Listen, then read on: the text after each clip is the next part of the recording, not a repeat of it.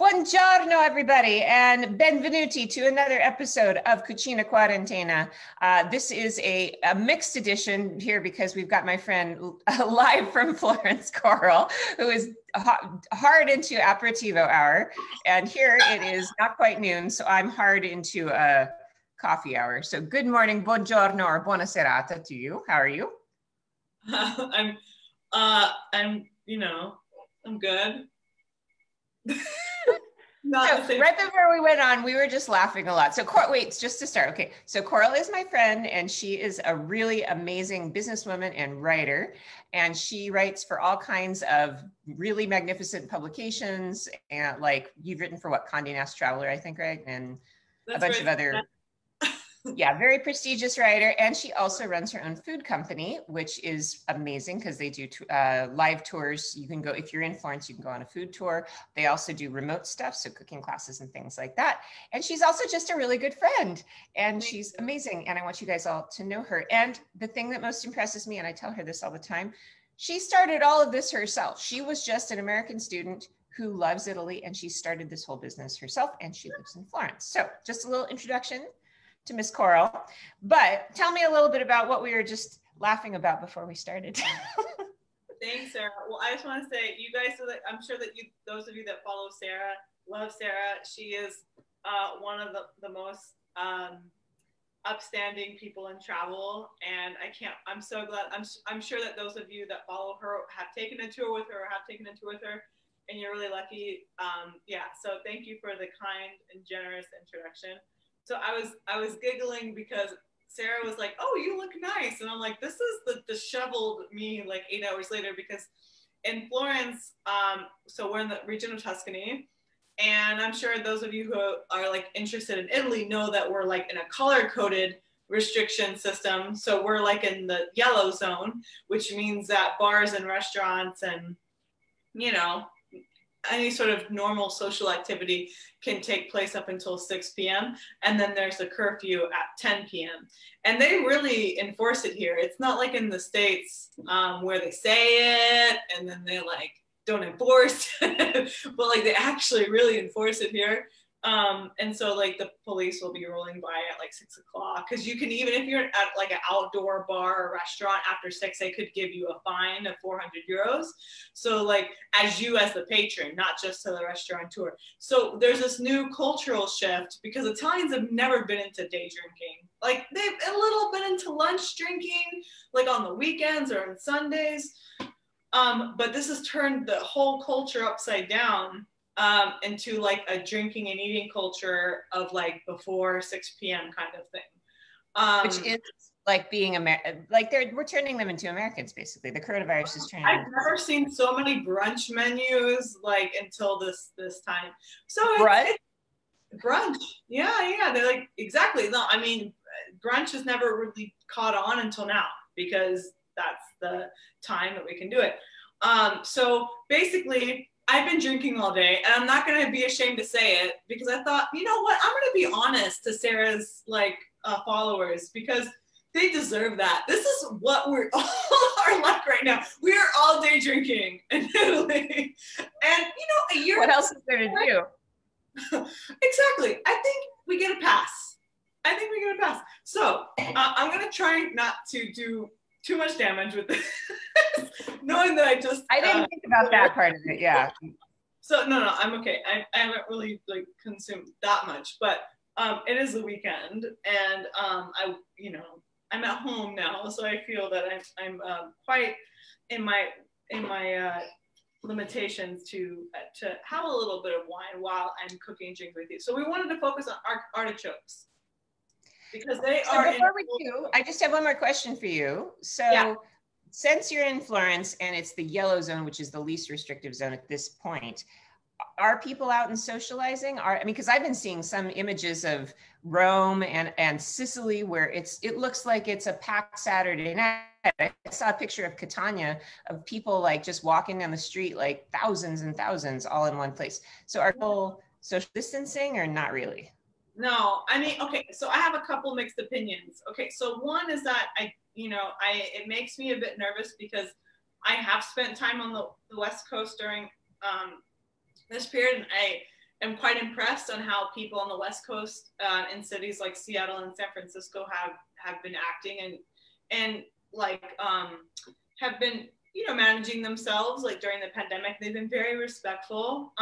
So it's interesting to see that, and then go here where I've spent some time, and I mean, yeah, the social distancing rules are totally flouted.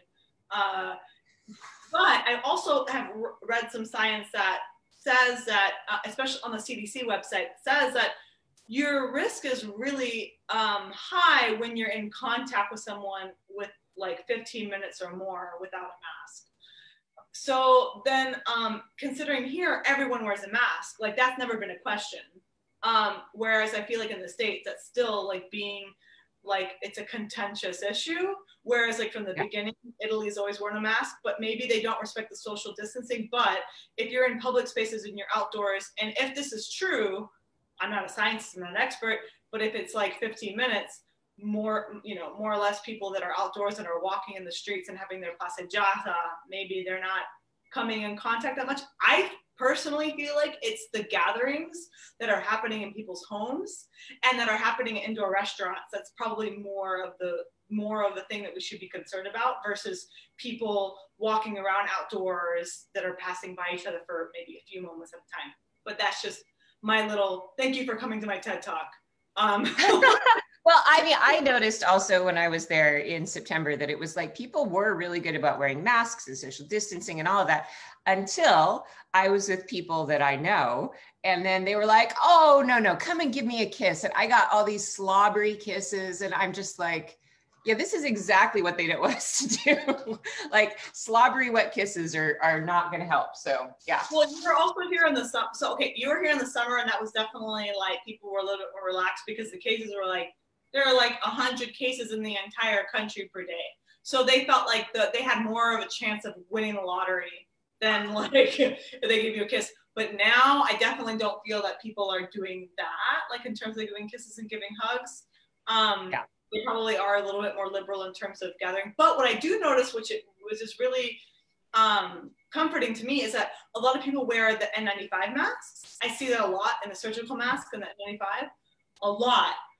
Whereas in the States, like I noticed that if people were wearing masks, maybe they were like the cloth masks and stuff like that. So, you know, I have to give Italians that they're definitely aware of the kind of protection to be wearing. But we don't have to talk about COVID this whole time. I know it's dominating all of our thoughts and like, it's like we're all fatigued. But I wanted to check in. It's good to check in because you're in Florence and I haven't talked to anybody in Italy online. I mean, I talk to people in Italy every day, but not as a live. So I just was interested to check in. No. And I hope this is interesting to your audience too, you know, because I think that, you know, I think also this is what I would like to say to people in the States too, if they are like in the States, your audience, is I think I'm noticing this like, okay, this fatigue and this tendency to shame other people in the States. And I have to say, like, okay, you have to look at a country like Italy has been affected really badly by the pandemic too. And you see that they are also like let their guard down in certain ways too, you know? And so it's like, okay, I get it that the US is so big and I hear about things in other states where I'm like, what? Like, how are people like walking around with no mask and like going to restaurants and stuff? I'm sorry if this is like, you know, I'm not sorry, but you know, I know this could be kind of controversial depending on who's watching, but I definitely do think that, yeah, here there are still some of those issues. And so it's not like everyone in America is terrible. You know, everyone's Italy or even in Europe, they're totally perfect. I mean, there's cultural things you have to battle with here because Italians are so social, you know, so they're willing to wear the mask, but in terms of like telling them not to gather and doing home gatherings, it's like, whoa, hold on. Like, you know, so it's also like an uphill battle. But then I think one thing that compensates is that they enforce the rules. There's this fear of getting a fine that I don't think that you live with in the States. But anyway, this is just my observations for having seen, you know, having experienced the pandemic in both places. But anyway. Yeah, well, coming back from September, I was out having a drink with a friend in Rome in Trastevere, and it was really busy that night. There were lots of people out.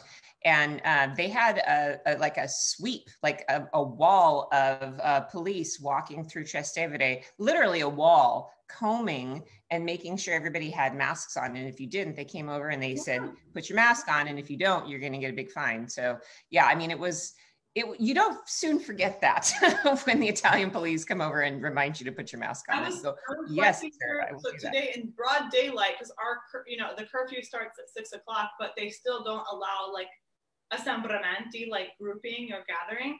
So I was on my bike and I saw some patrols they had a jacket that said like, basically what would translate into the police of gatherings. So they have a special, like, of course they do. Of course they do.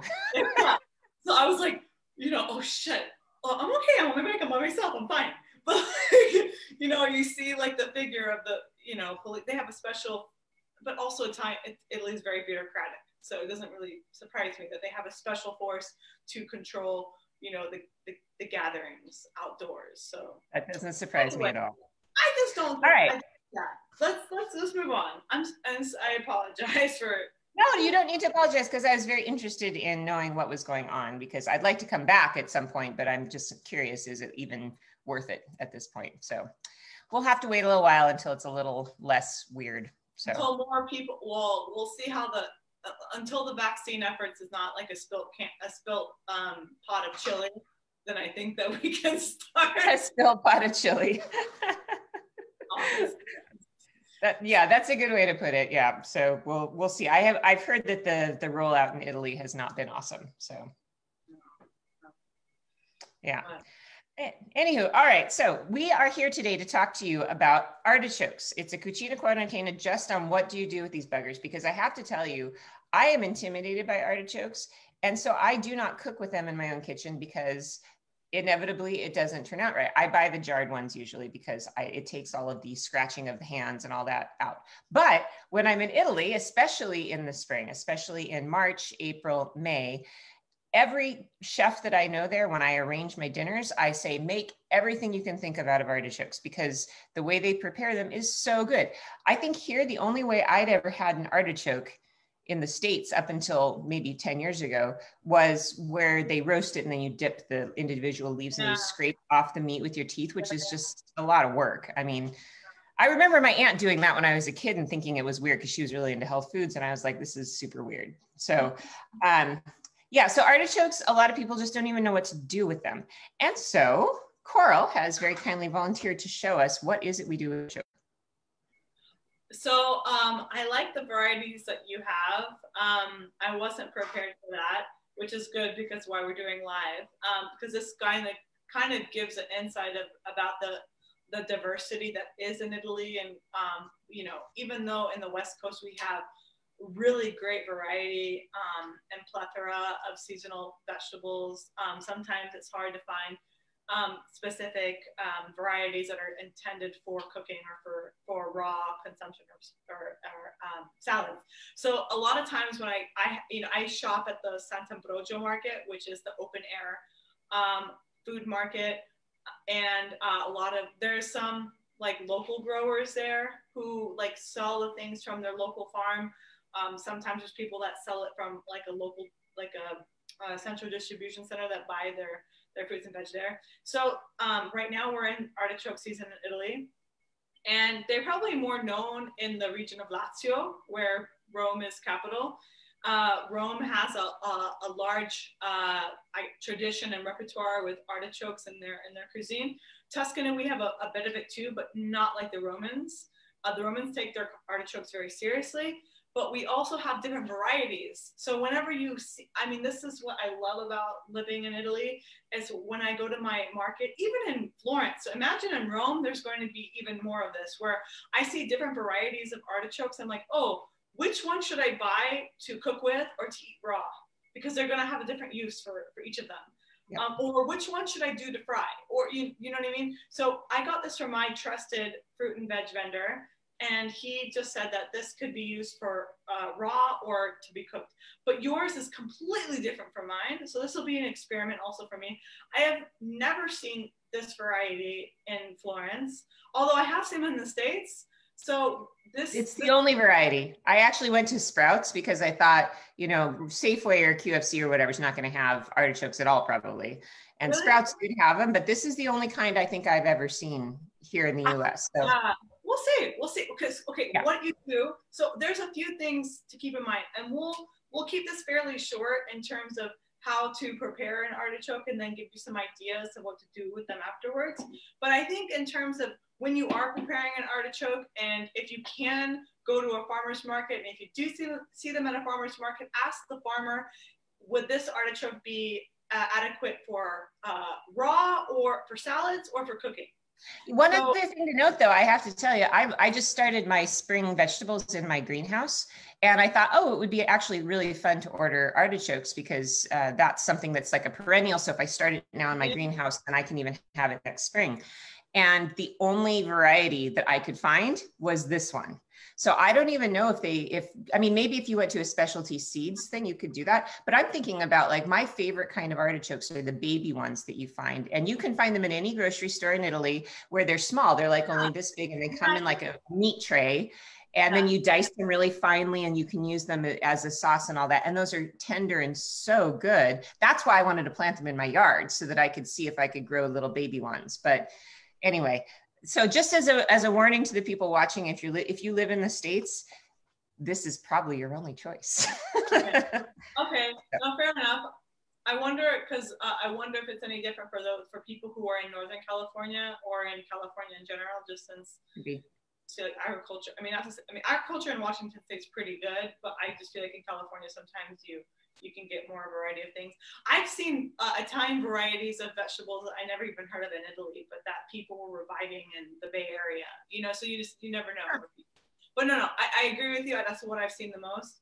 But let's pretend like you can cook with the ones that you've gotten. So three things that you should always have when you are preparing artichokes is a bowl that you fill with water, and either lemon or tomato. So I didn't tell you this, Sarah, I forgot, but I had mentioned that when you're preparing artichokes, they tend to oxidize quite quickly. And so what you want to do with the ones that you've already prepared, you want to put them in this bowl of water, and you could either squeeze half of a lemon inside, or a little trick that I've learned is to take some tomato, and I mean, it's kind of wintry time, but you know, in case you have tomatoes on hand, is that you can cut them and then squeeze them into the water, and that also acidulates the water, as you'd say, in case you don't have a lemon around. I don't know why you wouldn't have a lemon. They're really easy to find, and I think it's kind of a waste of a tomato considering tomatoes are so expensive in the States. But that's another thing you can do. Is so what I do, I'm gonna fill this up with water real quick. And also what I do is I save the leg, I guess you'd say, because as soon as you take all the leaves off, you need to put it in the water immediately, in the acidulated water. I don't know if I'm saying that correctly. I speak two languages, give me a break. So when I say acidulated with like the lemon or the tomato, you want to put it in the water immediately. And sometimes, because once you've taken off the stalk and leaves, it can float. And so the stalk puts weight on top of the artichoke inside the water, so it doesn't float to the top and then expose itself to oxygen, if that makes sense. So step one, I've got my bowl that has water in it. So step one is to make sure that you have either, I'm going to use tomato this time because I have, you can use lemon. I'm using tomato just because I have smaller ones, and so just a little squeeze of lemon juice then, right? I'll show you guys what I've got here. So I would do half of the lemon. Half of the lemon. Okay. Yeah. And squeeze the lemon juice into the water, and then leave the lemon inside of the water. Okay. As I pointed out to Coral just a few minutes ago, this incredibly beautiful cutting board was made by my children for Christmas. This was their Christmas present to me, courtesy of their Uncle Mike, who's a really, really good woodworker. That's very custom. Now that you have the acidulated water, you can just I love when you say that stuff, Coral, honestly, because I think that way too. And I've had, you and I've had many conversations about why it is that we get along, because we kind of get the same weirdness in our heads. And there are certain words that I swear are words, but I know are not words, like climatized. I don't think that's a word. I'm pretty sure that's not a word, but we say that in English Italian, right? Yeah, you would say that in Italian, but it wouldn't make much sense in Italian. I'm not sure that that's a word in English. I can't really tell. Climatized. I don't know if that's, anyway, but that's just one example. What are you using this in terms of a situation? What? What situation are you using this word? Is the house climatized, right? So you could say whatever. What is it, like temperature controlled or like climate control? Air conditioned or something, but there's not exactly the right word. Climatized is better than air conditioned or whatever. Yeah, right? Yeah, so that's the problem. Okay, no. That's the problem, is that so many times there are actually words in Italian that make more sense than an English word. And so that's why my brain turns into soup sometimes. Like yours, I understand. Yeah. So I feel like you're anyway. Polyglots. Okay, so now you have your acidulated. So I'm using, so I have, this bowl, and I'm, kind of like putting the tomato, I diced it, and I'm kind of squeezing it as if it were lemon, just to, get the acid in there. Again, I think a lemon's probably more ideal, but just in case you happen to have tomato around and you didn't have a lemon. So anyways, yeah, have that. And then what you do is, like I cut off most of the stems, so I can cut off probably a little bit more. So here, so what you're gonna do, so basically all of the stem, right? Yeah. To the base. Okay. For like a little base, yeah. So I'm basically, one other thing you can do is cut here. I'm gonna cut the tip off. Here. So this is for if you're cooking. Right here. Ooh, that's pointy. Yeah. So this right here. Yeah. So I cut off a bit of my tip. Oh wow. Okay, quite a bit. Yeah. And then I'm kind of like, there's a lot of food waste here, which I'm very open. I know that you could probably make a broth with these leaves, because I really get sad about food waste, but they're so tough that there's really not much you can do with them except with the American way of like, eating steaming. So I can see that I've cut down to just about the tip of where the heart starts. Is that enough, or should I cut further? That's good. I would say that's good. Everyone has, of course, their own method, but okay. So now I feel like I'm at so where it doesn't really feel so much like they're, okay, I don't know if you can see, but these. So you have also picked off all of the exterior leaves, which I haven't done that. You pick off most of the exterior leaves until you feel like you've gotten to the heart of it, where you can see more of like this inside. I'm very much against the food waste. I know that some people, it's going to be bitter, these bits, but I kind of stop here because I know that you can still kind of eat them if you cook them down a lot. But by the way, I'm not acting stupid about this. I literally don't know how to prepare artichokes. So I am learning as we're going along. Hold that up again. Let me see how far, because this is how far I've gone. Do I need to take more leaves off? Let me see. That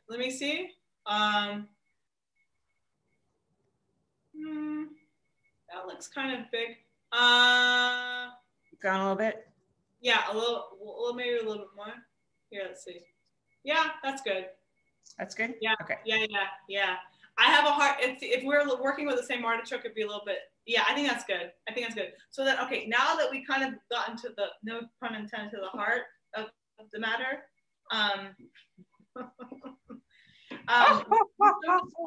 is I kind of use a paring knife. Sorry. People are like, why is this drunk girl playing with knives? Don't try this at home. I'm just a professional drunk. Not a professional drunk. That's not something that we want to be proud of. Anyways, so what I would do is take a paring knife to get like some of these things off. Yours will not. Here, let me do it first and I'll show you. No, I just did it actually because I could tell that there were still some rough parts. And I know that the yummy part that you're going to eat is really this base here and then the interior. So you want to trim off, I'm guessing, you want to trim off all the rough stuff, right? Yeah, exactly. So you just want to trim off the more rough parts.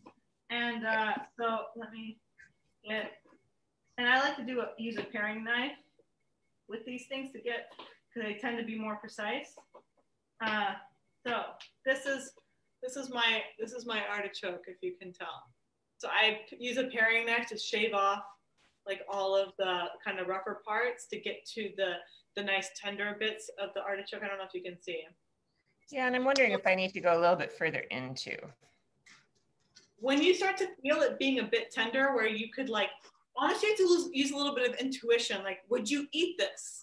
Once you cut into it and you're like, hey, I would eat this raw, then that's when you kind of know when you're done.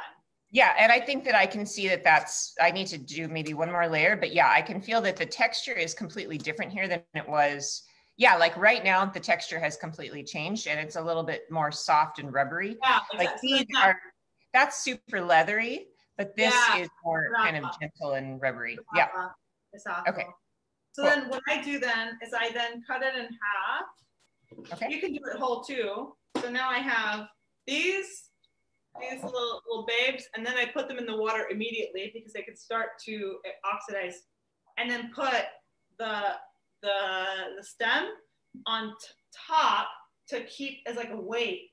So hold on, I don't know if you can see, but I have this bowl of, hold on, let me yeah, oh, brah, I love technology. Okay, so now I use kind of like the stem to hold down because I can float to the top a bit. So I use the stem. I never throw it. This is what I love about Tuscany. They never throw anything away.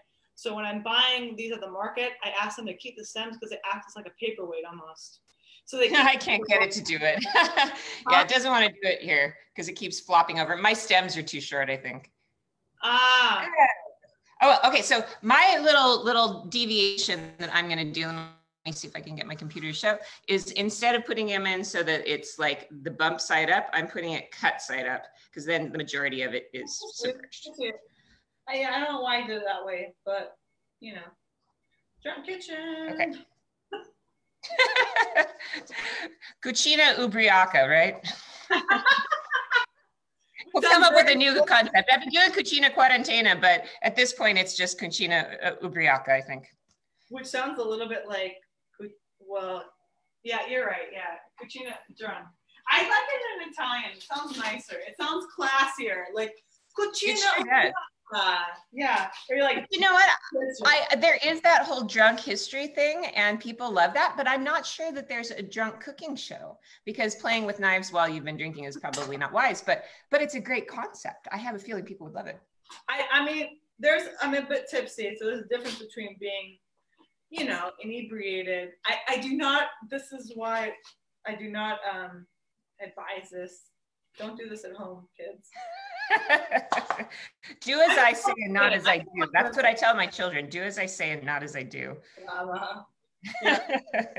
Nobody wants to be like me, so please don't. So all right, I'm going to do a second one. Should I move on to another one? Sure. Yeah, if you want to make two. So I'm going to keep it at one just because, okay, so the reason why I advise for this like bowl underwater acidilated water thing is if you're preparing more artichokes. Since as you can tell, for those of you that started out with like a large artichoke, you probably remained with very little product. So you need to keep doing that. But because they oxidize so quickly, you need to immediately put them into this like acidilated water, right? So as you're working with more artichokes, and you need to like put it, you know, preserve it. Otherwise, they're going to turn, they're going to like get mucky really quickly. So I'm only doing one. I mean, you're probably cooking for the family, so it's, you know, I'll wait till you catch up a bit. Yeah, I'm just gonna do two. Okay.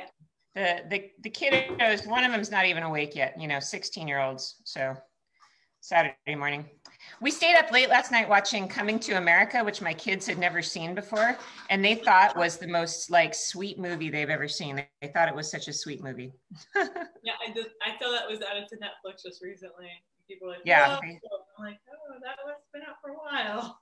Yeah, they totally love that movie. It's so much. This is one of the fun things about this whole like being stuck in the house constantly thing is thinking about movies my kids have never seen, like Gone with the Wind we watched last week. So ooh, what do they think?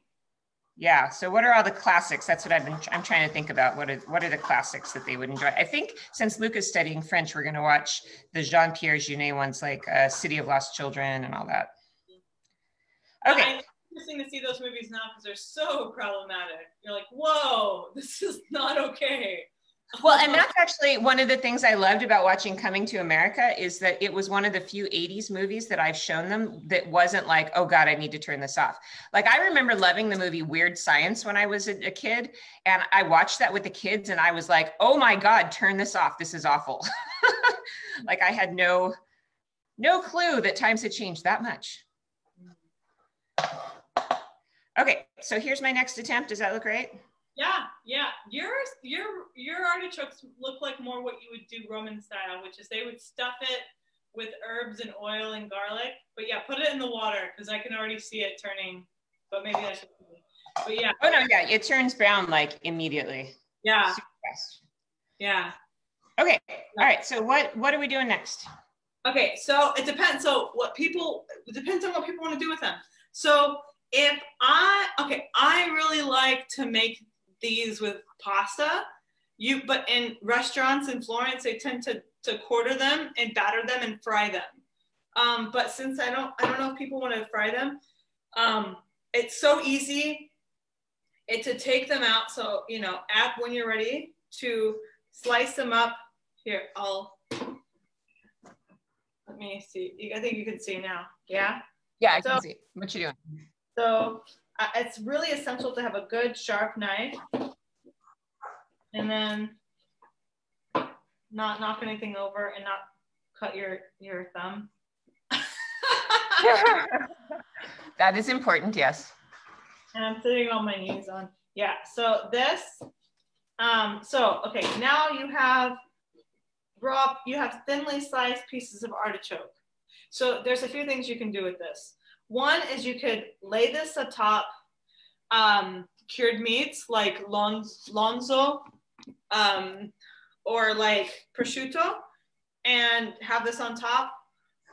So have like a bed of like prosciutto with the crudo and then put olive oil and parmigiano on top. So it's just raw.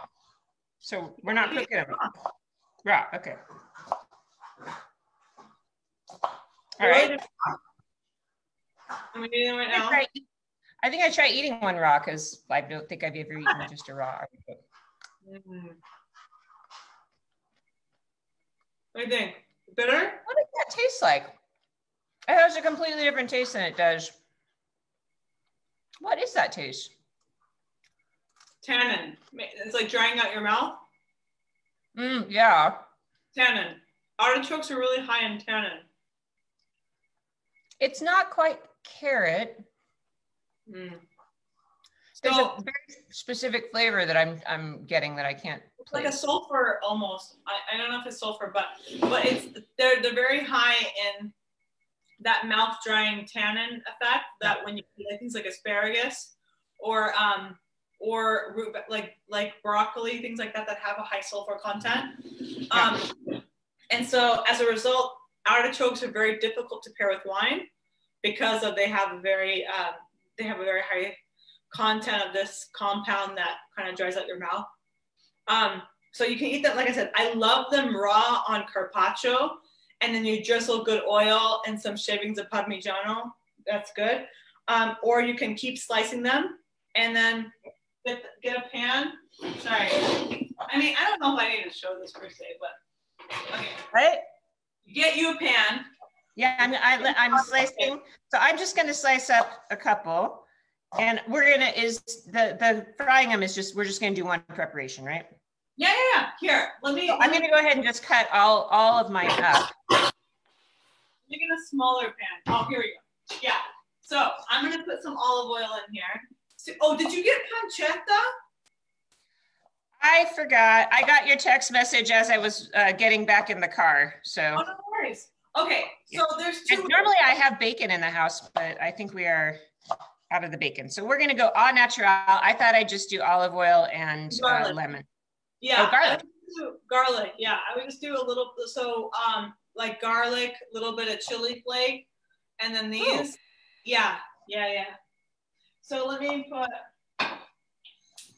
This is not nearly as scary as I thought it would be because I don't know why. I just have had bad experiences working with artichokes and I gave up on them entirely. So, and last time I asked a chef I know in Sicily to make a whole bunch of artichokes, she had Band-Aids all over her hands at the end of the night because she'd herself.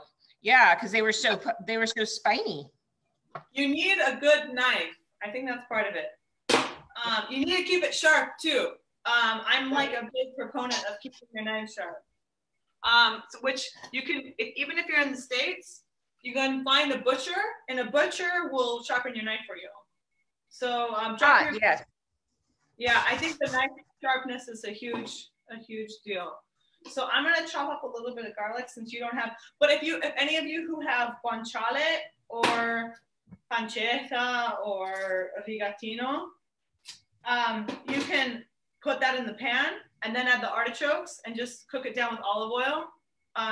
When you see it getting a bit dry, just cook it down until it softens, and then you can toss it with pasta. And it's that simple. Like, it sounds really like, oh wow, it's complicated. But as long as you know how to prep artichokes, it's really simple. So a couple of things. You talked about sharpening knives, and I just wanted to show people, this is a little device you can get on Amazon. It costs about $6. And I keep it in my drawer. And I would say once a month, I grab my knives and I give them just a quick go over. And so basically what you do, you've got the coarse grain and the fine grain. And what you're going to do is go a few passes through each one, starting with the coarse. So you just go back and forth. And then I usually like to just kind of take off some of the like filings, like with a cloth or with my fingers, and then you go through the next one. This is just good maintenance. You don't have to be super good at this. I worked at a cooking shop years ago, which is why I have such a collection of cookware. Anyway, that's what I learned. So cheap little trick here. You can get them on Amazon or at your local cooking shop for practically nothing. The other thing I'm going to do that's divergent from Coral, I'm going to just use Trader Joe's Cheater's garlic because I'm lazy. So that's okay. There you go. Pandemic. You've gotten the garlic at Trader Joe's before, haven't you? The kind that's already like pre-minced. Yeah. It's wonderfully lazy. I've talked to a lot of people. So one of their secret shortcuts is like pre-minced garlic or like pre-peeled garlic, because they're paying. Let's be honest. So I kind of chopped this one here. Actually, I like better than you can get the jars where they've minced the garlic into olive oil, and I don't like the flavor of that. This is just garlic that's been pureed and put into this.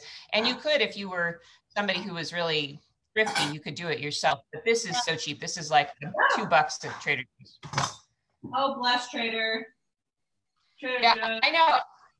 One of the other things about like why don't I live in Italy right now is that they don't have Trader Joe's. So where would I grocery shop? Yeah, that's a good point. I would say if Italy could get some respectable Mexican food and had a Trader Joe's, I think I'd be ready to move. Oh man, I don't understand the Mexican food part, because you can get like good Indian food, you can get good Persian food, Georgian food, but in Mexican food, no. You can get Peruvian food, but not. I don't understand. Have you tried that place near to your house? Is that any good? The Persian or the Georgian place? The Mexican, there's that Mexican taqueria place that is when you walk from your house to the Duomo. No. No? No. I'm gonna say no. It looks terrible, which is why I've never gone in, but maybe it's good. I mean, who knows? There's actually an Australian like cafe bistro that makes really good carnitas. And they make homemade tacos and shells. So I mean, I've heard that really good things about that place. But okay, so sorry. I just want to show people that Cutting board right now, my friend. I don't know if people can see. This is my Italian kitchen with my washing machine in the same area as my kitchen. I just thought that might be interesting for people watching. And that's completely normal, by the way, for people out there watching, that for people to have their washing machine in their kitchen. I would say the apartment I lived in Rome had that. I would say half of the Airbnbs that I've gotten or friends' houses, it's the same. People will have their washing machine. And when I first moved into my apartment in 1995 in Rome, I saw that. I'd never seen a front loader washing machine. And it was in my kitchen. And I was like, do I put food in that? Yeah. That's some sort of fancy Italian like pasta maker. I didn't know what it was. My mother had to show me how to use it. Oh, the joys of adjusting. All right, so I've got my garlic and my olive oil nice and hot. So should I just toss in all the artichokes?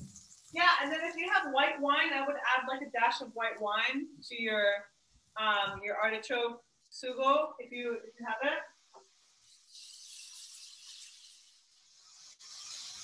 I don't have white, I have red. Would that work? Huh? I have red, not white. Would that still work? I would maybe it's probably turn it a weird color. You know what? I would even add more of a spritz of the lemon than red wine, honestly, because white wine would be better with this. Yeah, and red wine will turn it a weird color. Yeah, and a weird taste too. So I'm using the tomato from. We're just probably breaking all sorts of rules, but it gives it some acid, which is what we want. That's why the white wine would help for some of the acid.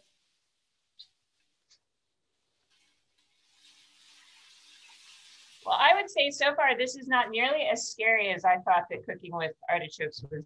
It's so simple. Once I think that I was really intimidated too, but then when I learned just that this is how you clean them, because I saw so many different varieties of artichokes and I got tired of eating them only in restaurants, that I wanted to cook them at home. Yeah. Then it kind of opened up, my world a little bit. So yeah, I would just cook these. Again, if you have white wine, it's probably ideal. And just because the white one will help to break it down too a little bit. So I would just cook it down until it seems really soft. And then you can put that on top of, tell me, sorry. No, I'm wondering, as a substitute for white wine, if you want a little more liquid to cook them down, maybe a little bit of chicken broth would work. I'm a bit of a purist, but try it and see. Or maybe just water.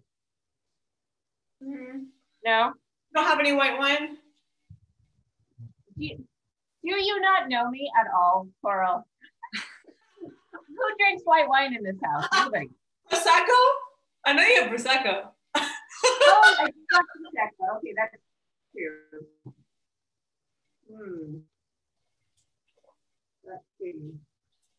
If you're gonna add water, I would add a little amount, and I would wait. You know what? Sorry. I think what I should do is next time I go to Trader Joe's, I should get one of those little bricks of white box wine and just keep it in my pantry for cooking. Yeah. I think so. And then try to also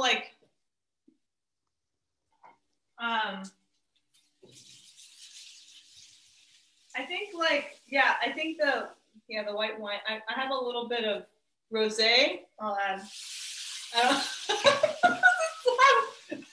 Chefs are probably cringing right now. They're like, I'm like, what is she doing? No, but this is why we call this Cucina Quarantena, because it's cooking with whatever you have in your house. And if it's not chef appropriate, that's absolutely fine. We're doing high cuisine with what we've got on hand.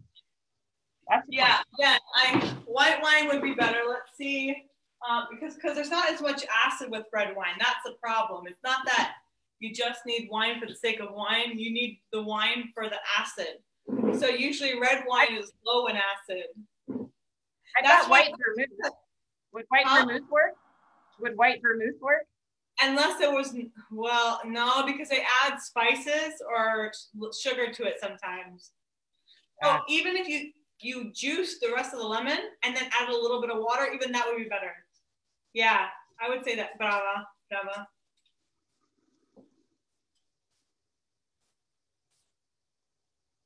Okay, now I'll get a little water.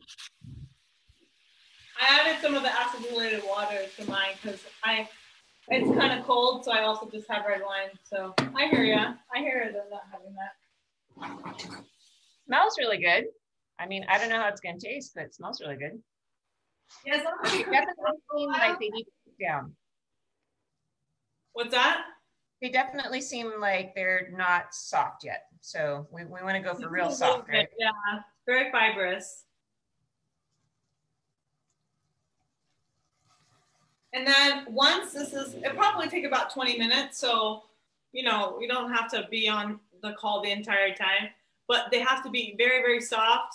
And then so for those who have access to guanciale or pancetta, first I would cut the pancetta or the guanciale in really small pieces, like little small strips or small cubes, ideally small strips, and put it in the pan first before adding the artichokes.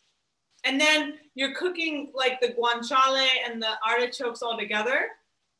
And that will be really flavorful. And then once, like I said, 20 minutes max is what it's going to take for those artichokes to cook down and get soft. Then all you do is cook pasta in this other pot that you have, I see. And then just toss it with pasta. Like it's just so simple. It's incredible. Wow. That actually has not been nearly as difficult as I would have predicted because, like I said, I've always found artichokes to be very scary, you know, because they're so spiny and I don't really know what to do with them. And there seems like there's a lot of waste and all that kind of stuff. But this is actually really easy. So different other things that I think I've seen done with artichokes that I thought were good. I think the pasta sauce is a really good one. And if for those of you watching that don't know what guanciale is or don't have access to that, bacon's okay too. Just take bacon and dice up the bacon. I've also seen frittata like this, where they take the artichokes and then they mix it in with eggs and make basically like an omelet. What other kind of preparations have you seen? In Tuscany, fried, or they stuff them with like what you did halfway. And so instead of cutting them in half, you cut the top bit off the tip, and you have the whole bulb, and then you stuff with garlic and herbs, and that's like alla romana. That's like pretty popular. Or alla romana also they fry it like with no flour. They just like put it in the fryer and it blooms a bit. Yeah, those are the Jewish artichokes in Rome, right? Yeah, there we go. Yeah, sorry, I think I was confusing like the fried and the Jewish alla Judea.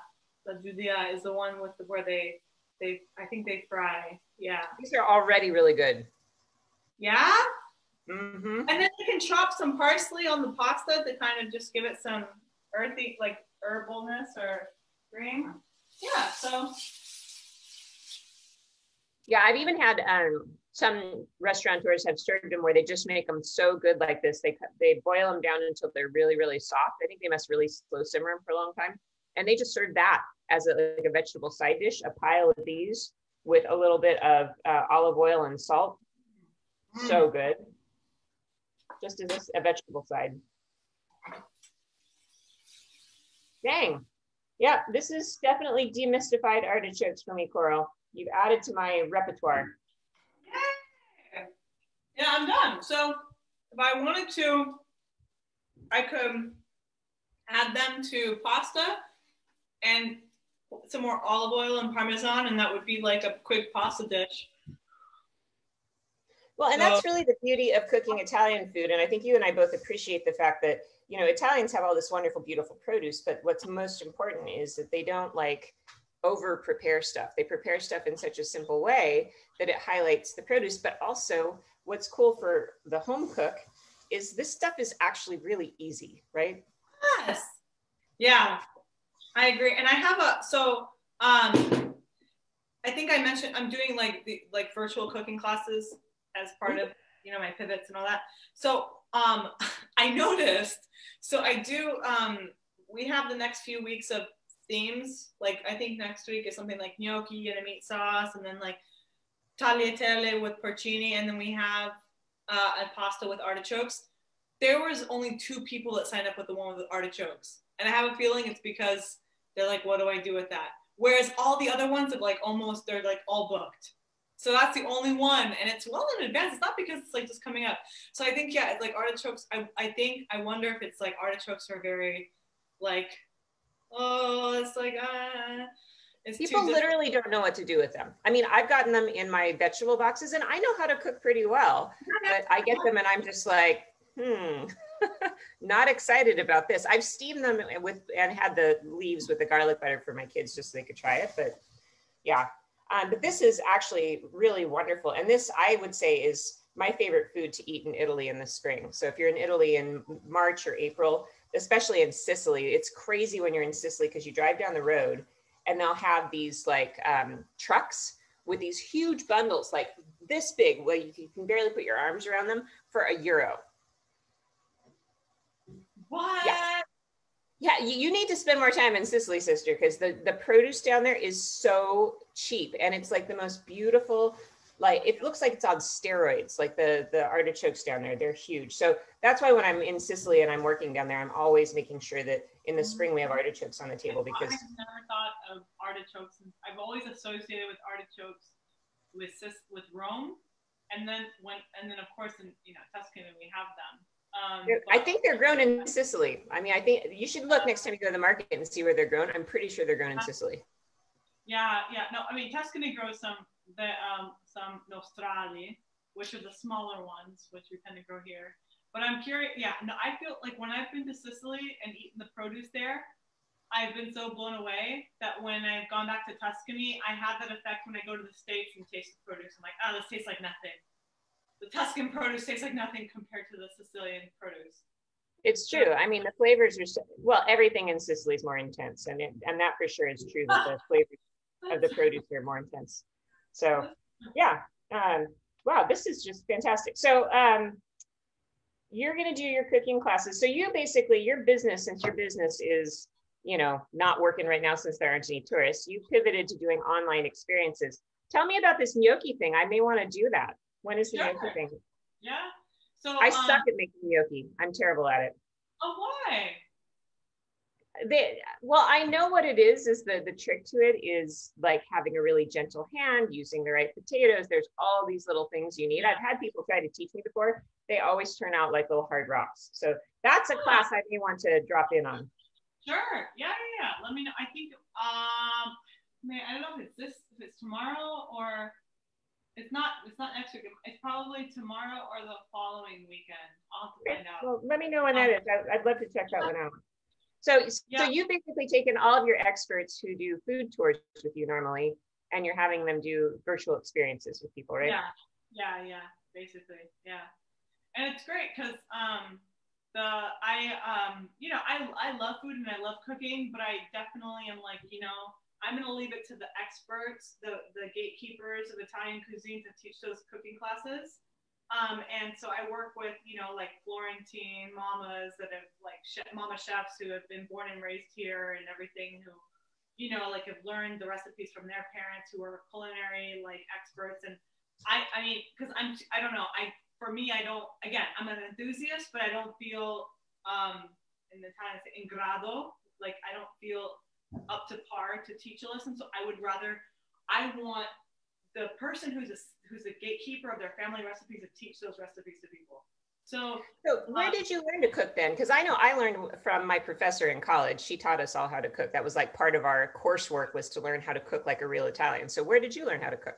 From these, like, okay, so because when I first moved here, you know, I worked for different companies that organized like, you know, cooking classes and cooking experiences that I translated. They were all like kind of grandmas and mothers who didn't speak English, and I would translate the cooking classes. And honestly, they like that's who taught me how to cook Italian. And then I grew like this, you know, enormous respect for like Italian mamas, you know, in terms of passing on those traditions to people. So I decided that like I want to work with like these like figures to give cooking classes to, you know, my travelers, I guess. So they've been hosting cooking classes in their home to my clients, but obviously, yeah, with the pandemic, it's not possible. So they've been I've been organizing them with the cooking classes, and it's great because, you know, I'm sure you can imagine like, you know, organizing things online with a country like Italy is not the easiest thing to do. I'm actually very impressed with the amount of online learning that Italy has been able to do, because it's like people don't understand that like a lot of people live in the countryside, they don't have a good internet connection, let alone they have a good computer, you know, things. So, you know, doing things remotely has been a huge learning curve for the Italian culture, you know, and they really have stepped up in a lot of ways. Yeah, so we, like I said, the cooking class instructors that would normally do them in person now do them online, and I work with clients to develop menus, and I'm kind of like the cultural mediator, I guess you could say, because I kind of have an idea of what people might want to do, and then I, you know, talk with the instructor, and we try to find like a middle liaison. Well, and that's always the kind of thing that I've thought of myself as well. As I'm a cultural interpreter, not just like a language interpreter, but a cultural interpreter, right? Yeah. Well, I'm going to show everybody where I'm at. I think these are getting close to being done. I added some water to them, and the water actually is not a bad idea, because then it gets all that fond, all that kind of yummy sticky stuff off of the pan. So it's actually produced kind of a nice little kind of brodo there, you can see. And so that's just going to boil off, I think. And then once that's boiled off, I think we're done, right? Yeah, yeah. I would have also added to the water that had the lemon in it, just to add that in there, because it's kind of like, you know, acidic water. You could have added to it too. Yeah, I did. I added a lot of lemon juice and salt as well, and they're really delicious. And what's interesting,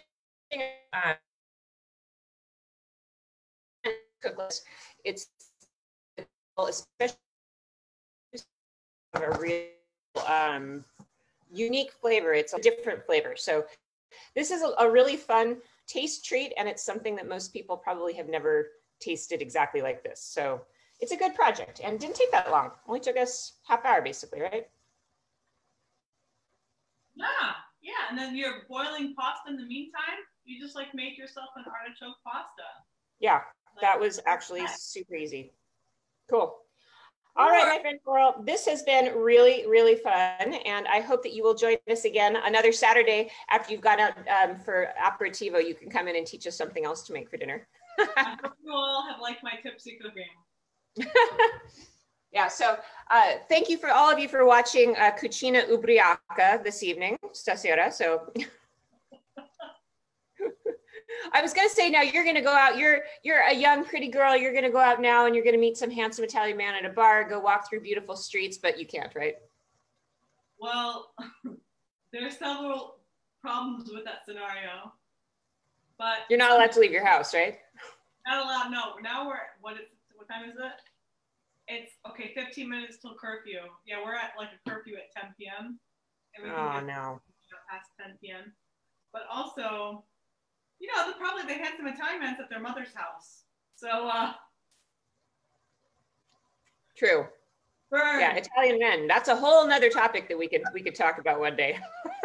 I would definitely need a few drinks before having that conversation. So. Sorry. All right, darling. Well, thank you so much for joining us today. And those of you who are watching, if you're curious about what it is that Coral does, you can go to her website, Curious Appetite, right? Was it curiousappetite.com? thecuriousappetite.com or curiousappetitetravel.com, or you can just find me on social media at Curious Appetite. Okay, and her name's again Coral Sisk, and you can find her in all kinds of, if you Google her, she's written all kinds of articles for lots of different publications. She's a great food writer, and one of the businesswomen I admire most, who's done so many amazing things, just building it all by herself. So I love it when we have a chance to support independent businesswomen who are out there doing the thing and working hard and, you know, hustling like me. So Coral and I are kind of like each other's spirit animal, I think, right? Oh, yeah. Thanks, Sarah. I feel my God, no, you're awesome. You guys are really well, I hope to actually be there and going out and having an aperitivo with you within the next couple of months. So that's my goal, is I'm going to get out there so we can actually hang out together rather than just on Zoom. I hope so. Well, thanks everybody for watching today. And I hope that this was clear. If it's not, I can write down some tips for you in the comment section. Please leave any questions, because Coral, I'm sure, will be able to answer any extra questions you have if you put them in the comment section. Just one note about programming, what's coming up. We're going to continue with this cool idea of where in the world. Weekends are going to be just mostly for cooking, hanging out with people like Coral. But then Monday through Friday, we've decided to embark on this journey of taking you on vacation to a new destination every week. This next week's destination is going to be interesting, because my friend Andrew decided to go to the Balkans. So we may go to the Balkans with you this weekend. We'll see. So it'll be a surprise, but every week from now on until I don't even know when, we're going to have a new destination with you. So check back and we'll see how that all goes. So thanks everybody. And thank you, Coral. Mwah. Baci. Ci vediamo presto. Ciao, ciao. Ciao.